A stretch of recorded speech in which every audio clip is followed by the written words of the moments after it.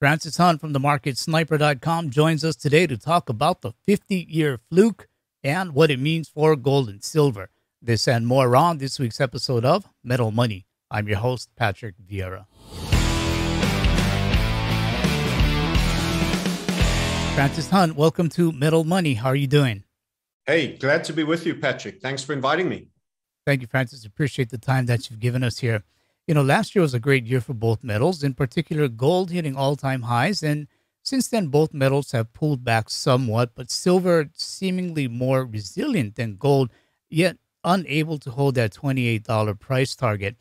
Are you seeing anything in your technical analysis where a precious metals consolidation is happening for an upward move?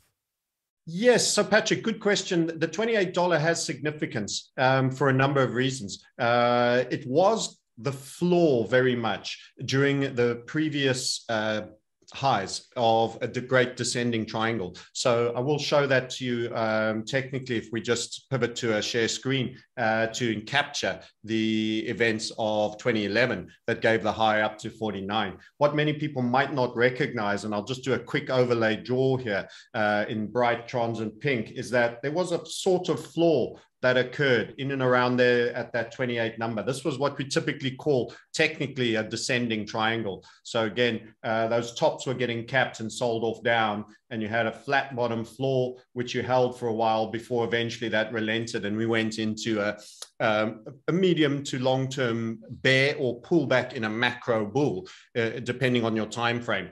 And as a result, we're now bumping up against that on the way back up, which is encouraging because it's the beginning of a recovery on your macro time frame. But the 28 has proven a little bit of a stern resistance for now. A lot of it will have to do with a combination of gold's progress. Silver was more resilient during the pullback, but it's important to highlight, as many will know, that gold actually made a new high while silver got on its bike a lot lower. And the big aspect here was the super low that was smashed out around about the $11 during the events of the pandemic. We of course, pivoted to a very strong gold bull at that point and an oil short, because we do a lot of cross-market analysis across a number of things. In fact, I've got a couple of charts, we're quite visual, that I'll be showing you shortly in terms of all of that.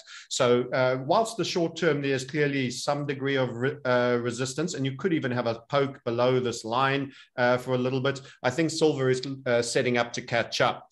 One of the charts we often look at with relation to that is the gold silver ratio, though. So I'll take you quickly to a live version of that and highlight that for now, gold is having a little bit of a bump. When we put on our draw level, the biggest key level there was the 70. You've fallen out of the 70. Our TA taking that off was very much that this was a rising wedge over here. Now, for those of you that are not familiar with a rising wedge, it's kind of a squeezing, lower volatility, squeezing higher, and that was pretty bearish.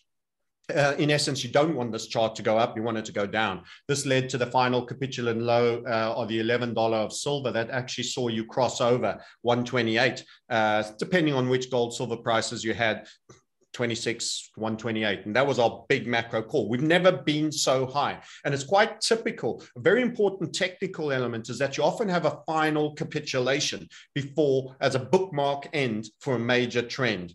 In other words, a final capitulation in the silver markets to the downside that was lagging gold, a final blow off top on the gold silver ratio, which, as many people will know, is inversely correlated. So you wanted this to top, you wanted it to reverse, and we were calling the gold bull there, with gold being the main driver, but with silver slowly starting to catch up. And now we're kind of hanging at the 70, which is, if you look through the price behavior, it roughly is the modern era's key level. Round about that. You've been a bit above, you've been a bit below. What I'd like to do, though, is actually take you out to a couple of macro charts, because one of the difficult things, and I'm precious metals bull, but I'm particularly silver fan.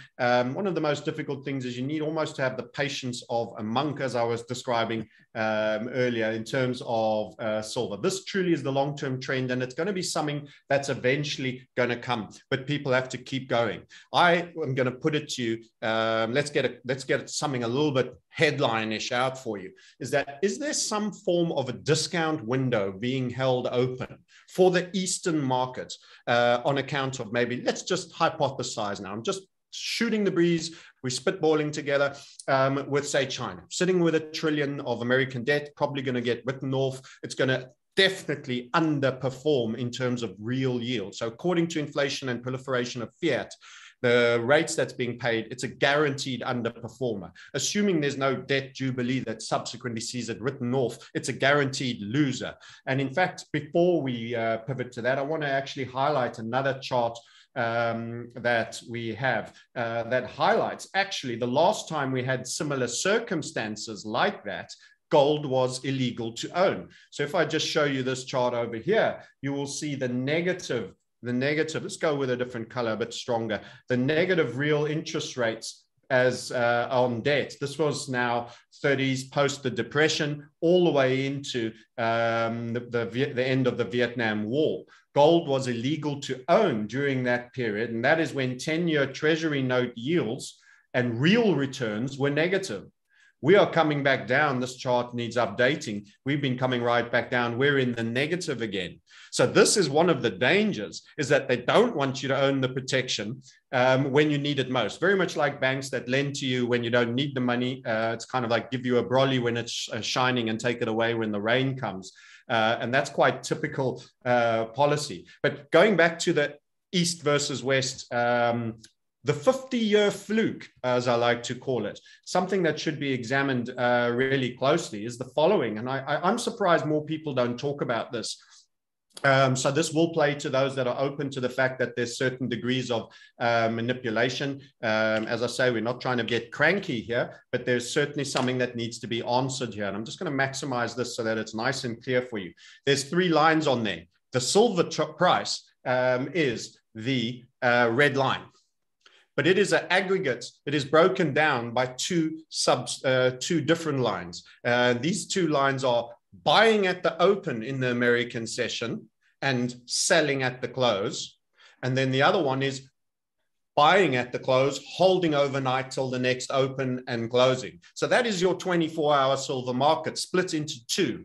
So you're actually getting 2 opposing charts of relative performance. And the question I have to ask about this is, how's it that buying at the close of the American, the blue line, New York overnight silver index, based at 100 right back in 1970, guys? This isn't a once-off fluke. We're talking about the 50-year fluke, that if you did this, and I'm almost irritated I haven't got a bot on out there doing exactly this and compounding silver ounces for me, is your gold value. And I will take this into log scale later, but I just needed you to see the regular scale, to see the absolute difference and variance in performance. Then the guy who buys the American Open and sells the close, he gets absolutely destroyed, the black line. So the red line is actually the aggregated summary of the black line and the blue line. That is your silver price, and the split into 2 sessions. So for me, it's become quite clear that there's a certain degree of a discount window for a certain time zone that occurs. You don't get flukes or coincidences that last for 50 years. It is non-random. It is statistically significant. I defy anybody who understands probabilities and permutations to just tell me anything otherwise. If we just look at that with a log scale so that you can actually see the values on that chart, because this is probably one of the most interesting, I think, revelations that can be brought out for your show, is that once we put it in a log scale, you can actually see those values. I'll again just make it a tad bigger for presentation purposes. So one number starts at 100 in 1970 and has taken you well through 10,000 on the way to 11. The other that started at 100 is barely above 10, has lost 90% of its value. And it's the same commodity, just bought at different times. That is insane. And that gives you your aggregated return so far for silver. What's going on? Why does one half of the planet sell the paper price down and the other half utilize that? I'm assuming, for potentially purchasing in real markets. Who knows? You can speculate at your own to your own degree as to why that might be. But for me, that's one of the biggest questions that has got to be answered. That 50-year chart definitely did show a lot. But within that, I suppose you're saying that there may be some funny stuff going on, and if there is, how does then a chartist account for these things that go on in order to call a probability? Absolutely. It's a good question. And many people that think they debunk the notion of following the money through charts will make the following statement. It's all manipulated. Therefore, your chart is meaningless. You're reading riddles and tea leaves in the sand type narrative. I want to just take those that think that up very, very clearly up. All participants are captured in the market, including central banks and any other participants. So we can highlight multitude of events where we have traded with or against what turned out to be central bank activity. I mentioned to you prior to this, the Euro Swiss franc collapse in 2009 that preceded the Greek crisis and all the European banks. We shorted at 150. We could see exceedingly low volatility kept being drawn down to this level. That was a soft, unannounced floor that they were trying to hold. Already, Germans were moving money off out of euros into Swiss banks, Italians, etc., and there were flows, and they were trying to stem that tide. You can see it, and the central bank was holding a line. They created an unnatural wall on the beach, which inevitably sees sand stack up against it, and inevitably you don't hold back the tide. We shorted that right down to below 1. They then came in and put in a known where they spoke about it and said, we will intervene. In fact, they already were. We could see that price behavior. So all actors show up in price behavior, including ones that some people would consider nefarious or black hat actors or gray hat actors, not traditional price discovery mechanism actors. So all actors are captured in price movements. Insiders, central banks, all the participation is there, plus volume. So charting is actually the forensic detective. That's a great point there. I mean, you showed us that 50-year chart. You've even talked about how there are actors involved and how you can find them in the technical analysis. You can find the forensics there. So with all of these things into account, what are you seeing as the next significant resistance and support levels that you're seeing for silver and gold? So I've spoken on the macro. I'm not going to tell you what you want to hear on the smaller time frames. I'm afraid to say I want to be the guy that brings good news. Technically, I think there's still scope for a little stab down on silver.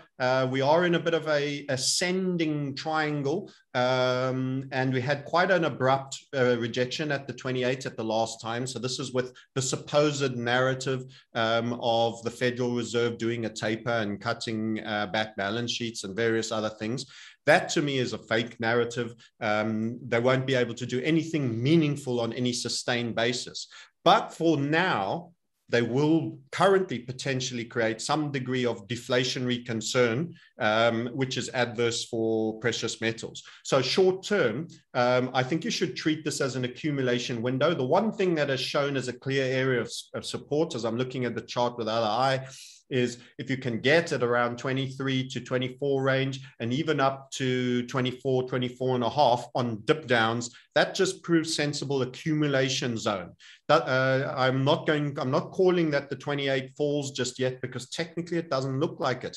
That said, gold has done slightly better on its recent form where, we're talking now, it's the 12th of July. If I look at the gold chart, it's managed to reclaim the 1800s after its slap in the face post the Fed announcements, which I think is a little bit of an overreaction and a bit of optimism by Wall Street. But, maybe they seize those narratives to suppress the market a little bit. Who knows? But the gold-silver ratio is actually creeping up slightly. But this is a kind of a counter-trend rally in what is a major corrective down. So all my optimism I'm going to give the people are more on the medium and long term. Can I say, the bigger the move to the upside on the gold-silver ratio, the greater the subsequent reaction to the downside. And I wouldn't put it past the possibility, this is someone who said you might get single-digit oil. You could just make a dip under the 10 and get a single digit gold a silver ratio if we had the fullness of the move was allowed to play out. Your last gold silver bull market was a truncated one. One of the charts I showed you you could see it didn't go anywhere near as far as the 80s, the late 70s into the early 80s in terms of progress. So the fact that we've gone so far and got such a distortion shows how everything's become financialized. And if you hold the long term, this could be very, very beneficial. And often the suppression to the downside will cause a mania, hyper emotion, and you could actually get single digit gold silver ratio, which could see, quite big numbers, triple digits for silver and gold, safely 3, 4, 5, and beyond in that amount. So both bullish for both of them, but particularly silver. So the long term, stay the course. Short term, you're not going to get immediate gratification right now from me just yet. Right, Francis Hunt, we appreciate everything that you've said. I think you've opened up a lot of our eyes, and we're now seeing quite of a bigger picture here. So we appreciate that, and we definitely want to get you on again soon. Hey, that's great. I've enjoyed being with you, Patrick. Good luck and all strength to you guys getting the message out there. Truly appreciate it. There you go, Francis Hunt from themarketsniper.com, keeping his sights on the markets and on precious metals. As always, leave your thoughts in the comment section below, and remember to keep it liquid, keep it real, and I'll see you on the next episode of Metal Money.